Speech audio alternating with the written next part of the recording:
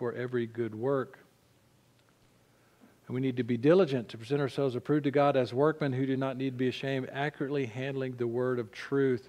And finally, we need to prove ourselves doers of the word, not merely hearers who delude themselves.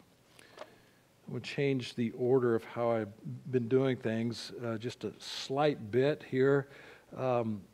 We all know that it's the ministry of the Holy Spirit to enlighten us as to the meaning of what Scripture is teaching. And so I want to take just a moment, if we need to confess any sin in order to reestablish our fellowship with the Lord so the Spirit can do His work in us. So let's take just a moment to pray together.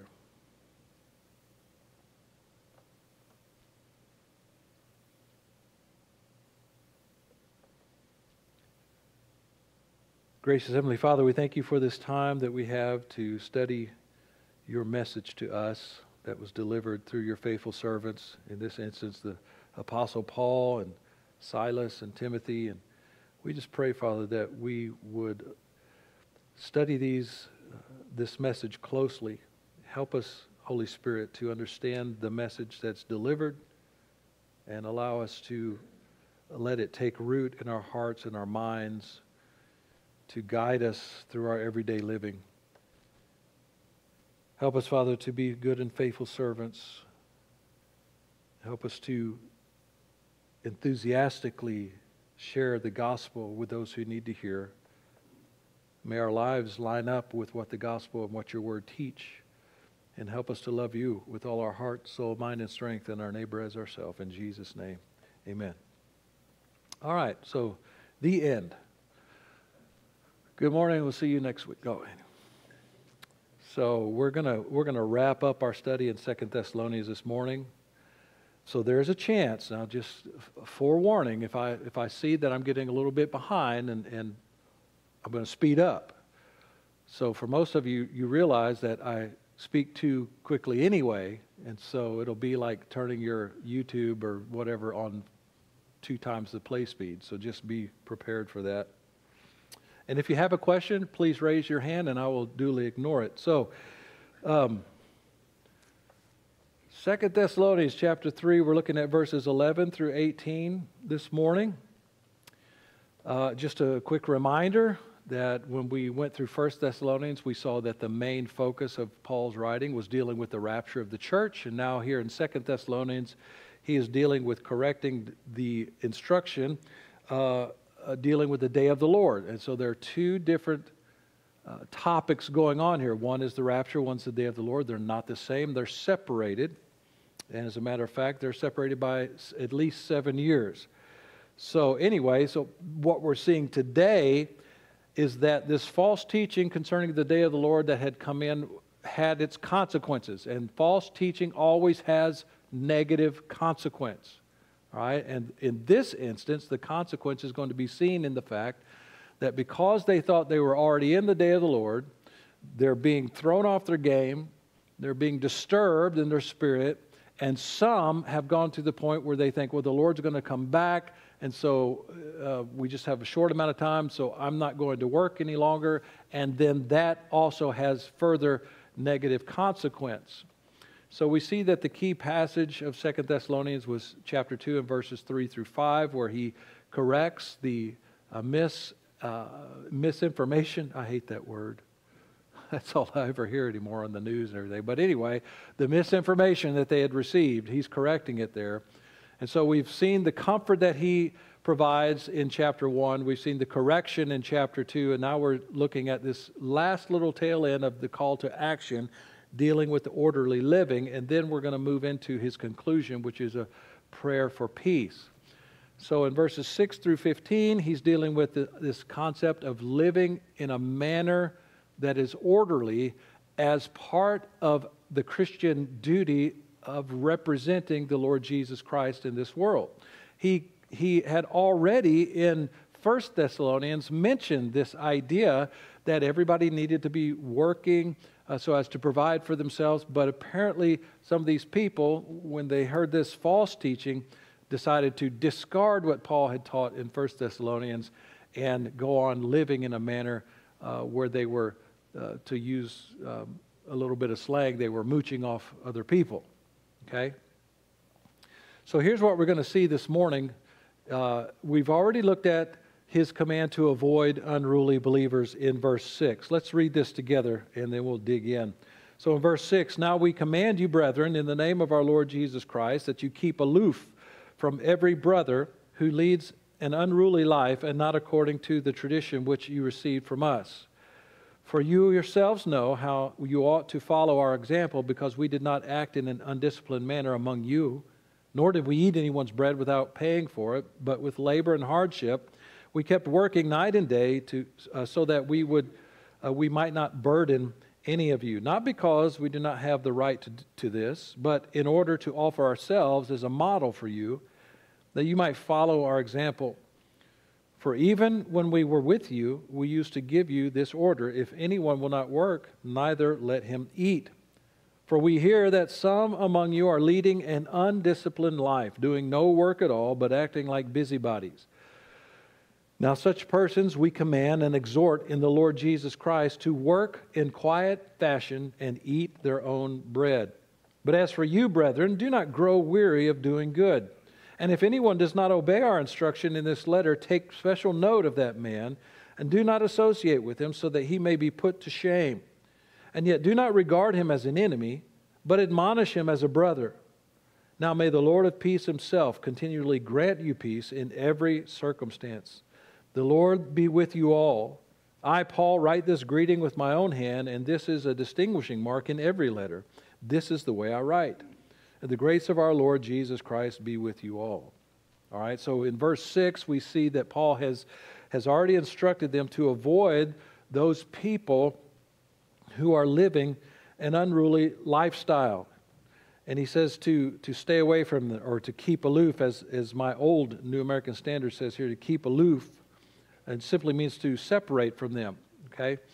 And so that's the first thing we see, but he doesn't define yet who these people are, which he's going to do in verse 11.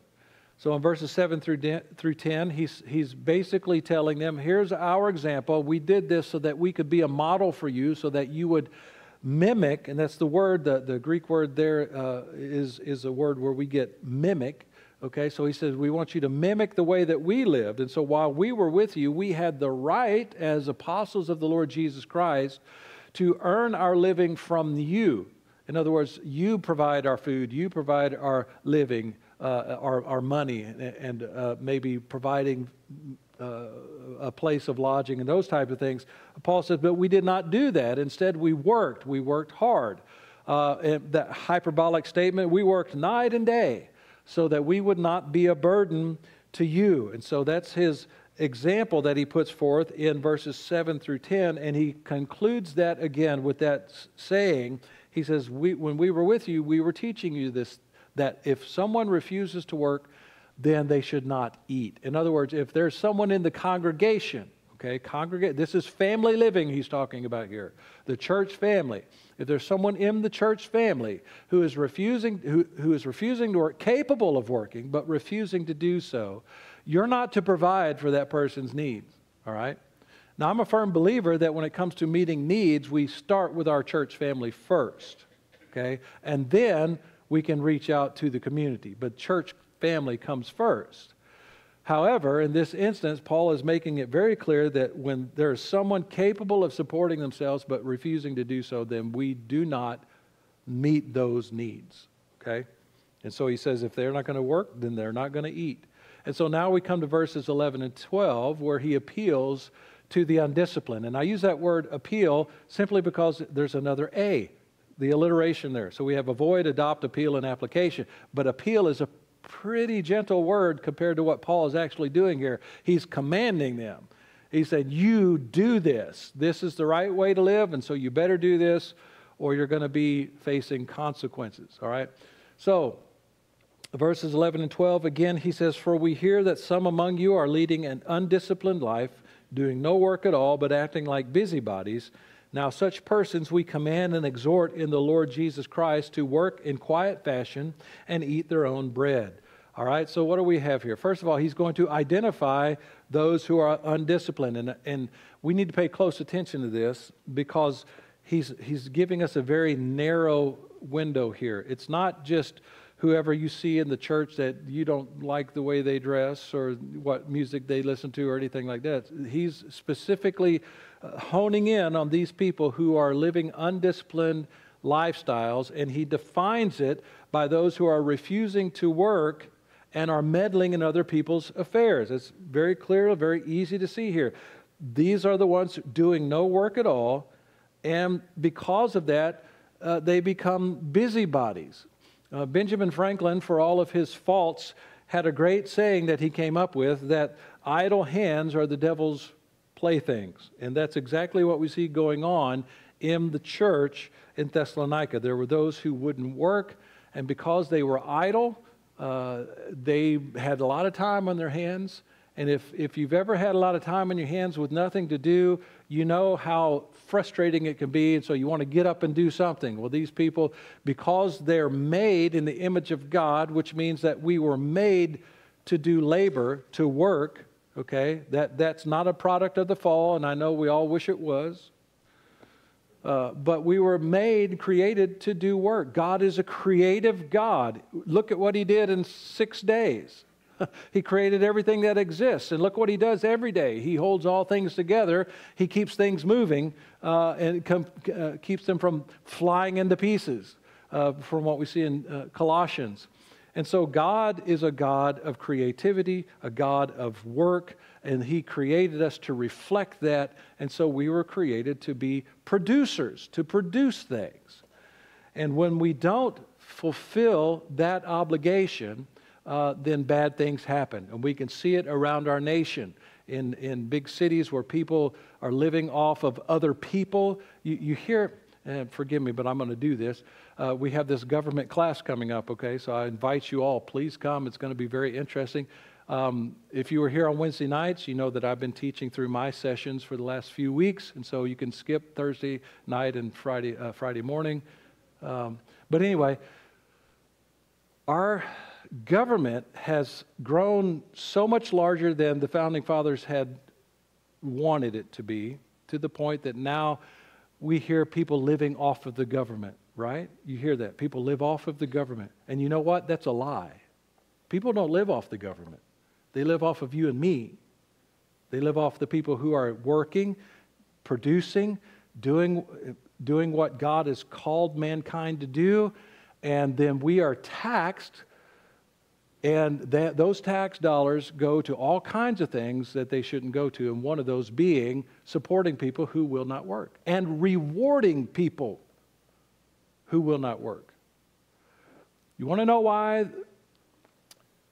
our African American culture is in the state that it's in? It's because the government stepped in so that the father of the household was no longer required.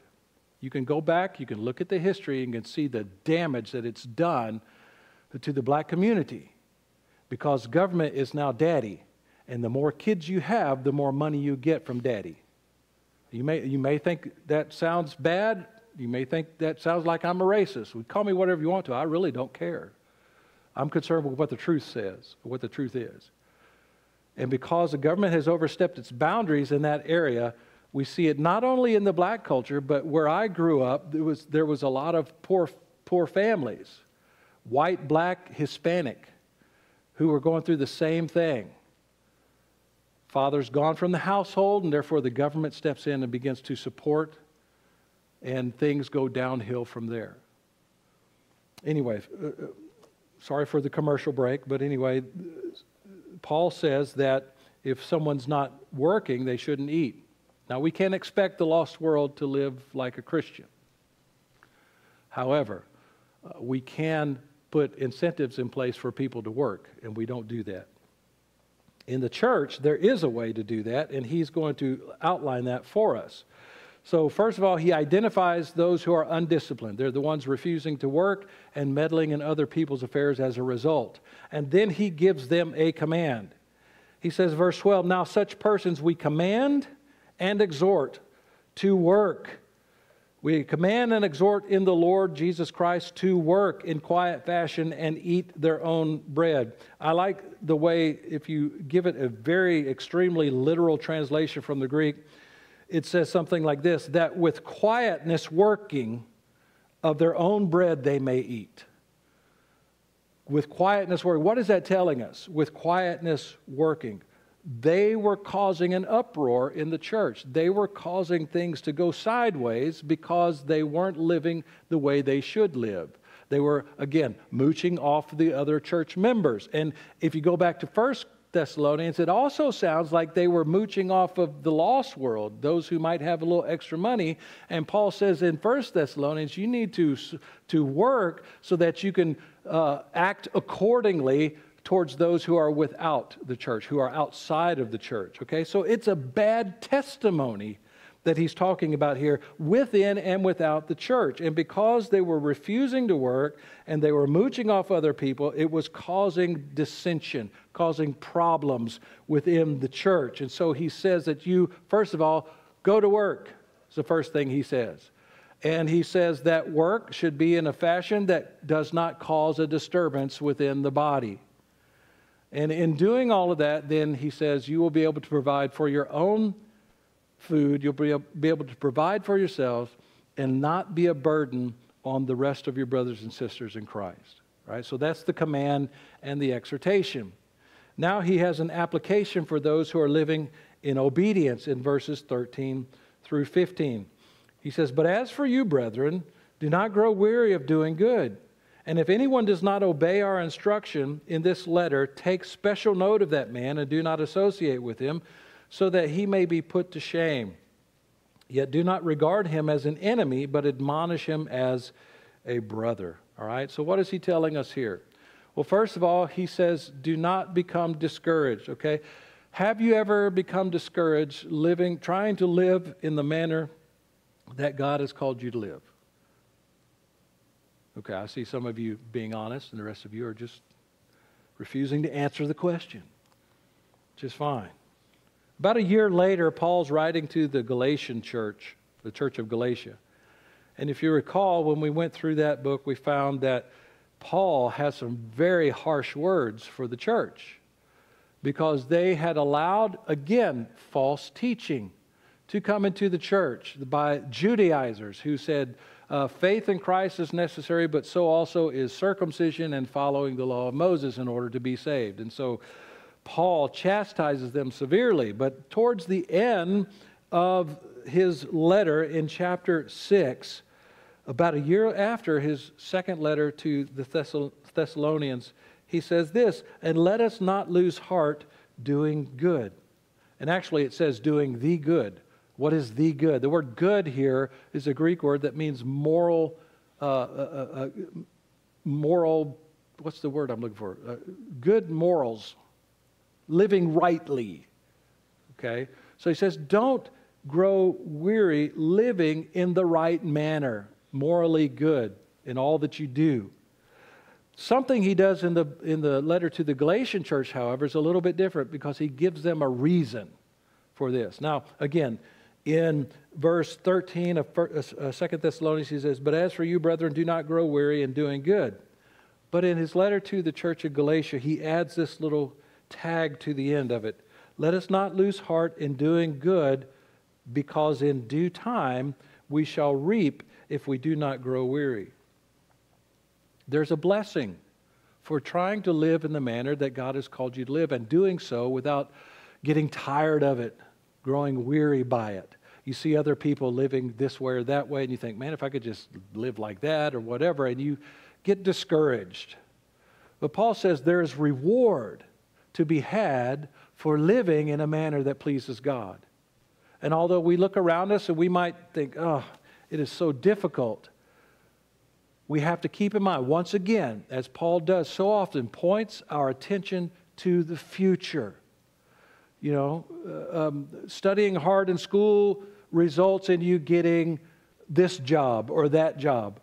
Working hard in practice results in you winning the game, winning the trophy. Lifting hard in the gym results in you bench pressing something heavy. So he points our attention to the goal, not to the process, but to the goal. Don't grow weary in doing what is right, because in due time we will reap if we do not grow weary. And the idea that goes along with that is the possibility of growing weary with the result that we just simply give up. Is it possible for a Christian to simply give up on the Christian life? Is it? Of course not. This perseverance of the saints. You'll never give up on the Christian life. It's not true, is it? It's preservation of the saints, that even if I did give up on the Christian life, I'd still be saved. But Paul makes it very clear. Demas, I have turned over to Satan for the destruction of his body so that he may be saved, because Demas has left me, having loved the world more than the Lord. And that's just one example. There are several examples that he gives. That's the one that I can recall off the top of my head. And so he encourages those who are living rightly not to lose heart, not to become discouraged living the way that they should. And then he says, make a note. Verse 14, look what he says. If anyone does not obey our instruction in this letter, take special note. Literally, the Greek word means to mark something or to make a note, a written note. In this instance, it means to recognize what that person is doing, so that the result would be that you disassociate with him. In other words, it's kind of like if someone were to come to church, okay? Let's imagine this building was almost full. All these empty pews were almost full. And someone were to come in and sit down next to you that hasn't showered in 3 weeks.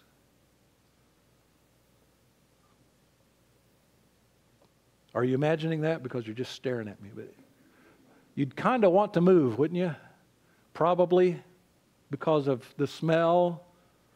It's kind of the picture I get in my head when I hear what Paul's writing here. He's not saying kick him out of the church. He's just saying change pews, because his life stinks. And so we take a note of that person who's refusing to live in obedience to Paul's instruction. Take note of the person and disassociate with him. Change pews from where he's sitting. And the purpose is to cause him shame. Ooh, we know that's a bad word nowadays. You don't want to shame anyone, right? Body shaming and all of this stuff that they talk about. We don't want to ever shame anybody. Well, our part of the problem is that our society has lost the ability to be shamed. And especially nowadays, if there were someone in the church who was living a lifestyle that we would need to dissociate from that person, what would the person do? They'd get up, walk out the door, and go to the church down the street. But in this day, as a friend of mine reminds, this society to whom Paul was writing is a society that focused on either living a shameful lifestyle or living a lifestyle that could be looked up to. I can't think of the word I'm searching for here, but and so in that society, to dissociate from someone would shame them. And they didn't have the opportunity to just go from Cornerstone Bible Church to First so-and-so church down the street, because there was no other church. This was it. And so the goal was to put the person to shame, not for the sake simply of putting him to shame, but that the person would recognize his rebellion, his sinfulness, and repent and be restored to fellowship. And so that's why Paul says in verse 15, yet do not regard him as an enemy, but admonish him as a brother. So don't look at him, and these are two imperatives that Paul gives here. Do not regard him as an enemy, but admonish him. These are two commands that Paul is giving. So we don't look at that brother as an enemy to be destroyed, but a brother to be reestablished in fellowship or restored. So we don't treat him as an enemy. On the other hand, we counsel him to change his behavior. That word admonish, the Greek word, literally means to counsel someone to avoid or cease a detrimental act. Okay? If you would, take your Bible and turn a couple pages over to 1 Thessalonians 5. In 1 Thessalonians 5, Paul is ending his letter here again, and he gives us a very similar statement. We urge you, brethren, admonish the unruly. In other words, counsel the unruly to change his behavior. Encourage the faint-hearted, those who are becoming, who are headed towards weakness. We encourage them to help them be strong, and then to help the weak. And then the all-encompassing statement, be patient with all men. If there's anyone here who's looking at a future in counseling or some sort of psychological field, this is a verse to focus on.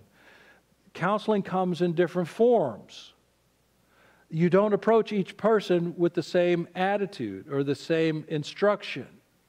I see, my idea of counseling used to be that when someone comes in and is living, having problems, and they're doing things that cause themselves problems, my idea of counseling was stop it. That's pretty much it. But I've been taking some courses from a good biblical counselor, and he pointed us to this verse. You admonish the unruly. The unruly person who's living a lifestyle that's detrimental to himself and others, you admonish them. You counsel them to stop it. Right? But then there are those who are faint-hearted. Something's happened in their life, and they're just beaten down. And you don't look at them and say, stop it. Pull yourself up by your bootstraps. No, that's not how it goes. Instead, you encourage the person. You become their cheerleader, and you try to prop them up, help them get back up on their feet. You grab their bootstraps and help them up. And then there are those who have simply been so beaten down by life that they're weak, and they're needing to be treated with some triage, with some medical assistance, figuratively. And so you help them, you encourage them, you just simply do whatever it takes within reason to help that person become stronger. But with all of these, the unruly, the faint-hearted, the weak, in all situations, you are to be patient with them. Patient with them. So he calls on us not to treat them as enemies, but to counsel these brethren to change their bad behavior. All right? Turn to Matthew chapter 18, if you would. We need to go through this pretty quickly. In Matthew chapter 18, this very famous passage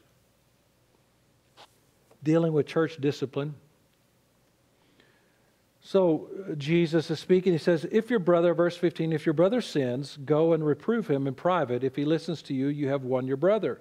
But if he does not listen to you, take one or two or more with you, so that by the mouth of 2 or 3 witnesses every fact may be confirmed.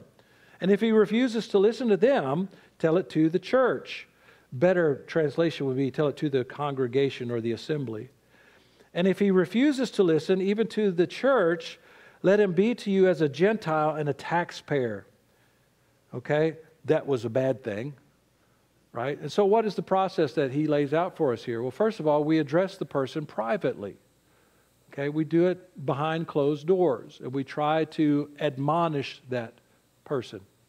Counsel him to change behavior. Secondly, you approach the person with 2 or 3 witnesses if that first encounter does not bring about the desired change. Now here, in step number 3, is where Paul comes in the passage that we're looking at today. We distance ourselves from that person, but not a total shunning or putting out of the church. And then back to Matthew, we go before the whole church. And this is known church members. You don't do it, it's a closed-door church meeting, not with just any Jack Frost that comes in off the street. You clear out visitors and you deal with just church members. And you do it gently. But then finally, there's a total shunning. The person is put out of the congregation if they refuse to change their behavior. And so what Paul is focused on here is this one step that Jesus did not include in Matthew, and that is to distance ourselves but not totally shun the person before we take it before the entire church body. All right, so that's orderly living, verses 6 through 15. We avoid unruly believers. We adopt the apostles' example. We appeal to the undisciplined. And we see an application given to us for those who are obedient. Now, what is Paul's purpose for this section of 2 Thessalonians? Well, there are four that I can see. First of all, he wants to reaffirm previous instruction. In other words, what he had already taught them while he was there, and also what he had reiterated in his first letter. Secondly, was to tell them how to shame these offenders in order to produce repentance. Repentance, restoration is the goal, not the shaming, not the putting out of the church.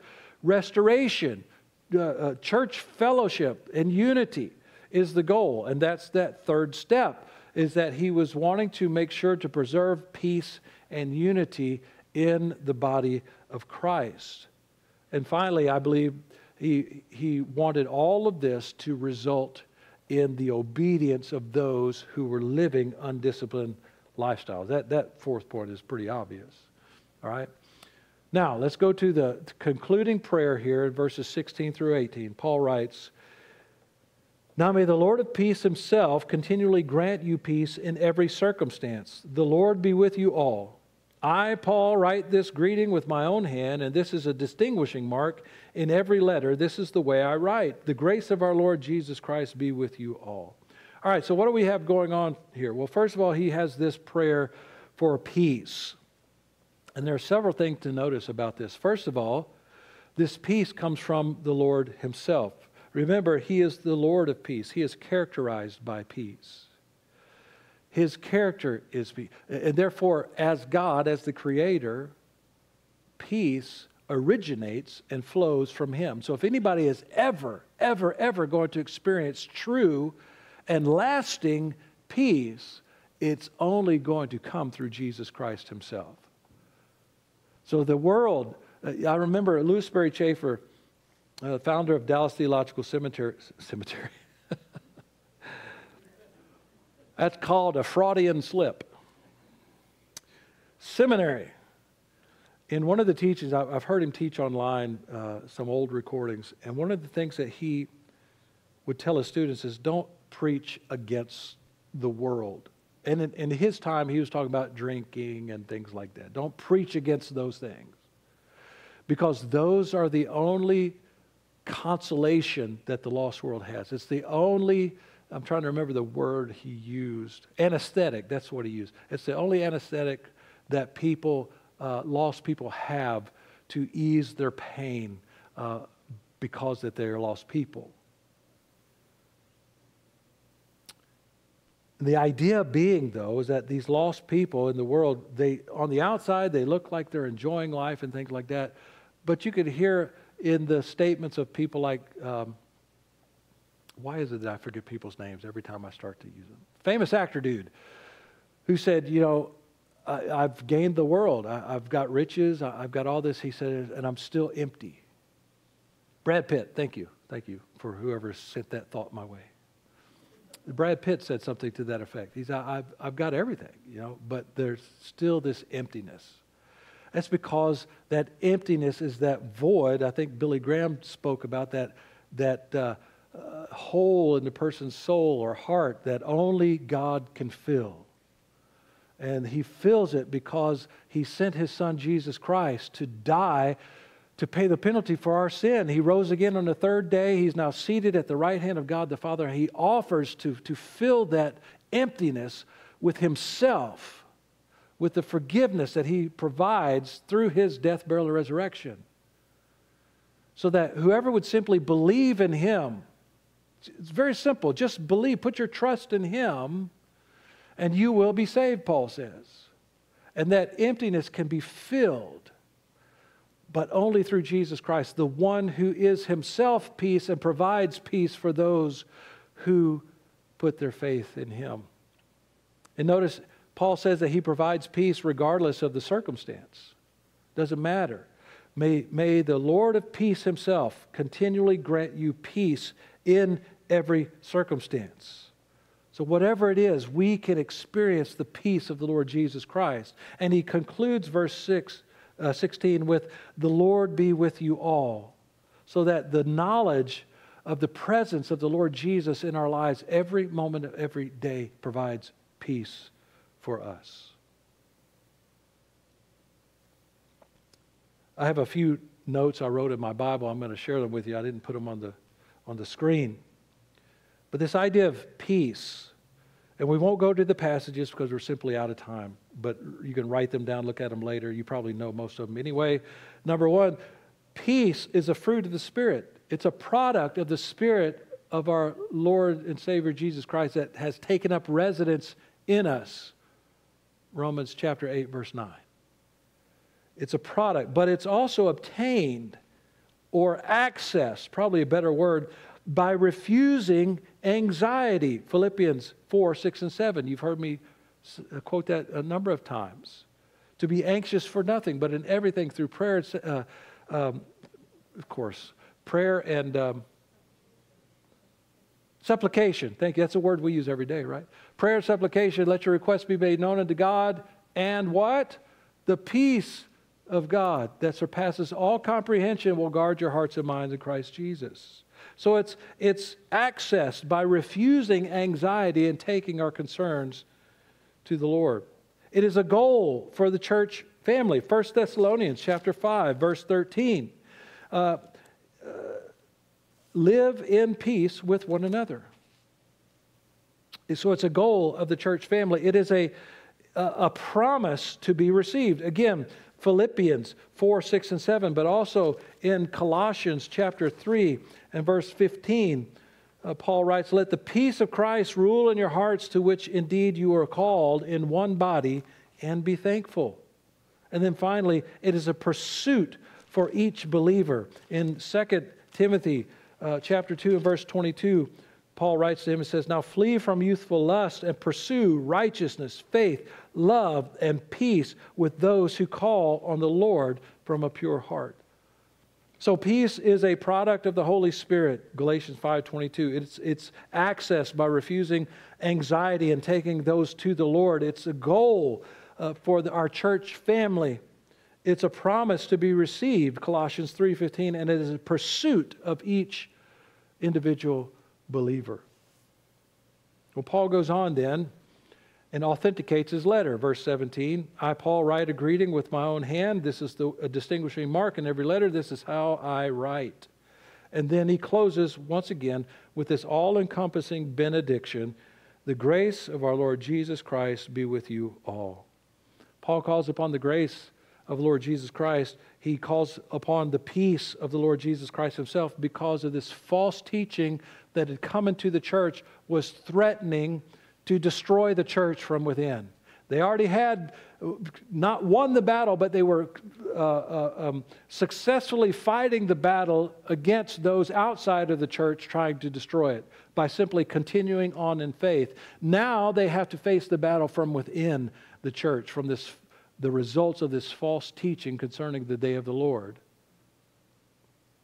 And Paul calls upon the peace of the Lord Jesus Christ himself and the grace of the Lord Jesus Christ to be with them always.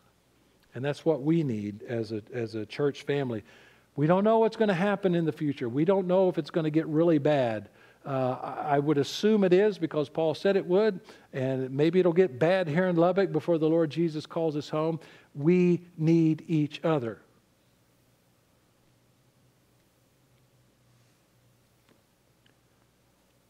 None of us have all the answers, and we need each other. None of us is strong enough. It's the old saying, no man is an island, right? I don't know who said it, but it's truth. It is doubly true for the church. There are no Lone Ranger Christians.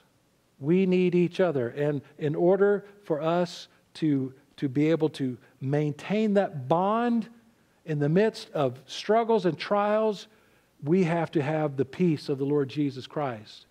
We have to be living in a manner that reflects the teaching of Scripture so that we can maintain that bond of unity. And one of the things we have to guard against is false doctrine creeping in that will eventually cause the church to fall apart. And so my encouragement to you all is to always, and this is like a broken record, I understand, but I'm going to keep skipping to this point. Be in the Word for yourself. Study the Word so that you can show yourself approved unto God, a workman who does not need to be ashamed, accurately handling the word of truth. And then be doers of the Word, not merely hearers who delude themselves. And in that way, we can maintain the fellowship, the love, the familial bonds that we have here at Cornerstone Bible Church. And at the same time, when people see our love for one another, Jesus says that will attract those outside of the church. Father, we thank you for your word, and we pray that we've handled it correctly today. And Lord, if there's anyone online or here this morning who's never put their faith in our Lord Jesus Christ, we pray that they would do that right now, since this moment is all they have promised. And Father, as your children, as your servants, I pray for each of us that we would live in a manner that reflects who we are in Christ. That our lives would be salt and light in this dark and ever increasingly dark world. Lord Jesus, I look forward to the day you call us home. Maranatha, Lord Jesus, come quickly. In your name we pray. Amen.